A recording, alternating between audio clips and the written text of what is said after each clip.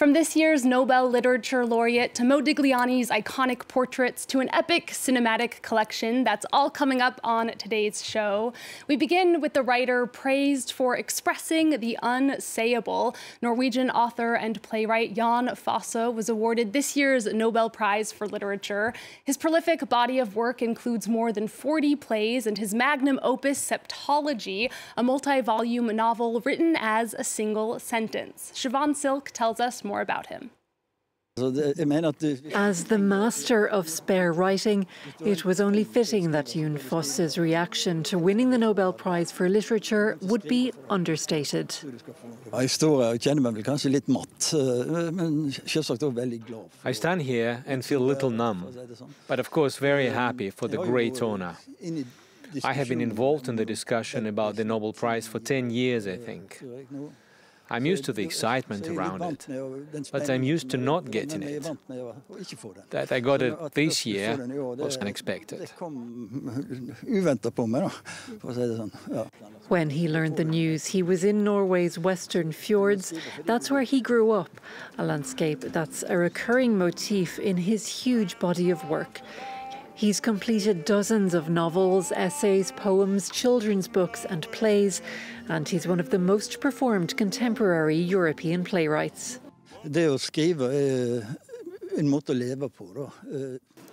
Writing is a way of life. I started when I was 12, and now I'm 64. I've been writing for many years and more. It's something I need.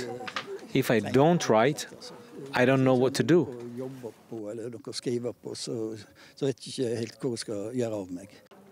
Fosse traces his birth as an artist to an almost fatal childhood accident. In his work, he explores themes of loss, solitude, faith, and existential questions of birth and death. To reduce his language and everything just to a few words. You know, the motivation was also for his ability to give voice to the unsayable.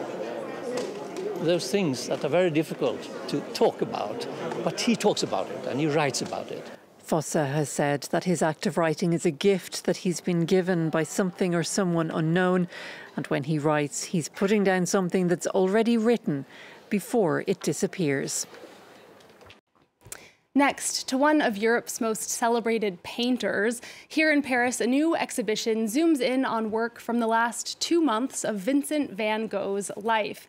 He spent that brief period in the French village of Orsay, northwest of Paris, and it was one of his most extraordinary before his premature death at the age of 37.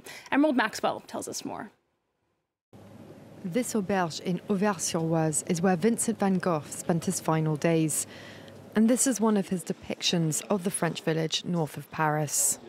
Although the painter spent only a little over 2 months there, the period was one of his most productive and is now the subject of an exhibition at Paris's Musée d'Orsay.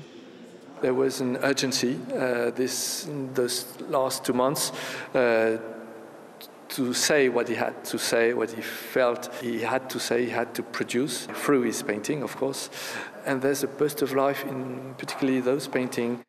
After a stint in a psychiatric hospital, Vincent van Gogh followed his doctor's orders and threw himself into his work. Over 72 days in Orsay, he churned out an average of a painting a day and 33 drawings. But it wasn't just quantity. Van Gogh also produced some of his greatest masterpieces during this time. The periods of madness were when he could no longer paint, when he was really too stressed. He created these incredible compositions with the stress of knowing that maybe in a week's time he wouldn't be able to paint anymore. The exhibit includes Tree Roots, thought to be Van Gogh's last painting. It's dated July 27, 1890, the same day that the artist shot himself in the chest. He really fought to the end to paint exceptional things. These paintings do not show resignation or a moment when he lacked inspiration or wanted to give up. On the contrary, he's trying to renew things on a daily basis. Vincent van Gogh cut short his life at just 37 years. He is buried in Orsay beside his brother, Theodore. Well, Van Gogh died over a century before Pokémon gained popularity, but the Dutch painter was a fan of Japanese prints. That's why the Van Gogh Museum in Amsterdam has teamed up with the Japanese franchise to mark its 50th anniversary. Pokémon characters like Pikachu and Eevee, who you see there, have invaded the museum from now until January 7th. They feature in paintings inspired by Van Gogh's masterpieces and created by Japanese artists and Pokémon illustrators, like this Pikachu version of Van Gogh's self-portrait with gray felt hat by Naoyo Kimura. Well, another painter who died long before his time was Modigliani. The Italian artist had a turbulent life and died in a state of poverty in 1920 at just 35 years old. Modigliani and his iconic elongated portraits are the subject of a new exhibition at the Orangerie Museum here in Paris. Yinka Oyatade tells us more about his distinctive style. He drew his subjects with an oval-shaped face, almond eyes, and a long nose. This was Modigliani's ideal woman. An elongated head coupled with a slightly tilted neck would become the artist's trademark style. Amedeo Modigliani was born in Italy and later settled in Paris in 1906. It was at the Louvre that he discovered the abstract form of African art. Spot the difference here between this mask and Modigliani's woman with a velvet ribbon. He was heavily influenced by Africa and his native Italy. From the masters of the Renaissance, Modigliani adopted the blank gaze. The era also inspired him to portray his subjects as if they were slightly frozen in time. While he painted from many historical influences, Modigliani's works were imbued with modernity. He was a rebel. Nicknamed Modi, upon en maudit, the French word for cursed, the artist led a rock and roll lifestyle. Sex and drugs and rock and roll. He was a revolutionary in his work too. He was the first artist to paint eyes without pupils. We can see that the slender almond-shaped eyes here are not identical. One eye is slightly lighter than the other. The artist painted people with many different facets, but he portrayed them with these slight contradictions, these slight nuances. While one eye observes the world, the other looks inward into the soul.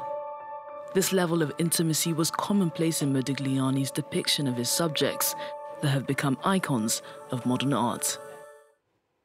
Next, we bring you the story of two French brothers who are so passionate about film that you might mistake their house for a museum.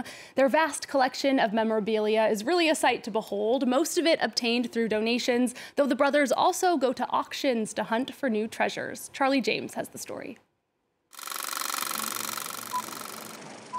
In the history of movies, the Lumiere brothers are credited with inventing cinema.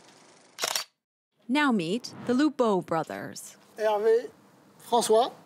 For over 40 years, these twins have been collecting all sorts of objects related to filmmaking, costumes, lighting, projectors, and cameras, of course. One of the cameras from Star Wars, 1977. Over there, a Charlie Chaplin camera. And then here, a projector from the start of cinema from 1896. Visiting their house in Burgundy is like rewinding the story of cinema. This 300-kilogram camera is a heavyweight in French cinema. It was used to film several classic movies. There are iconic objects and others that are more unfamiliar. This device is a mutoscope. This one is from 1920. After cinema was invented, why did they continue to make them? Simply because they thought film was a passing fad. In total, they have over 22,000 pieces, and some are more precious than others. Like the Palme d'Or from the very first Cannes Film Festival in 1939, which was canceled because of the war. This is the Holy Grail. Even now in their 60s, the search for that rare gem never stops. We'll stop looking when we're in the stars. Not Hollywood stars, but the ones up there. The brothers have worked in cinema for a long time, but before completely dedicating themselves to their collection, they would like to open it up to the public.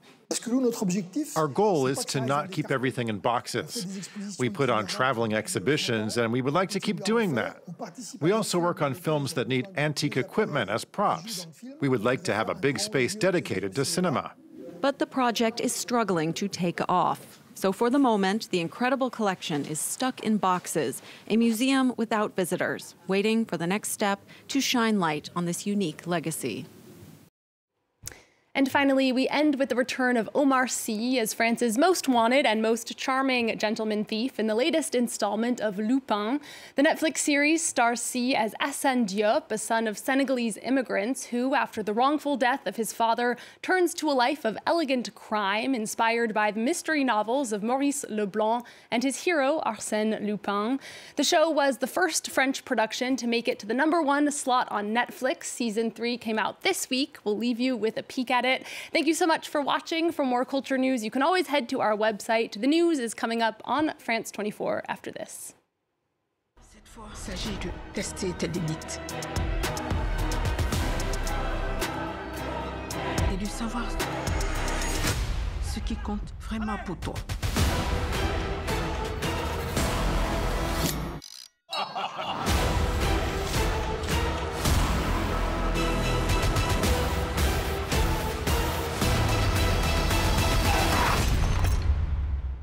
Attendez, je vais le recoller. Vous avez de la colle forte? Je suis assez adroit, ça se verra pas.